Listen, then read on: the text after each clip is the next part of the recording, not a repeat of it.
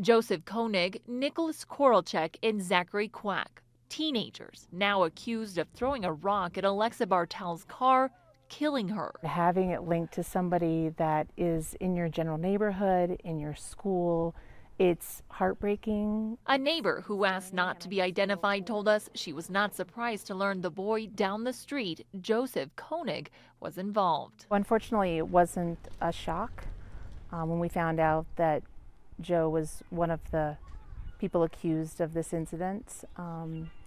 There had been discussions and concerns in the neighborhood for actions that he had taken in his past. According to the Jefferson County Sheriff's Office, all three are high school seniors, one at Stanley Lake, another online, and another at Ralston Valley. They were arrested in their homes, they were brought to the Sheriff's Office for questioning, and then they were booked into our jail. On social media, students commented about being in class with Koenig, saying, quote, 2 days ago was like any other day. And Zachary Quack reportedly attended prom over the weekend, posting on his Instagram just before being arrested. Each of the three teens now charged with first-degree murder, extreme indifference. Exhibits indifference about what they're doing, and this one in relation to respect for human life.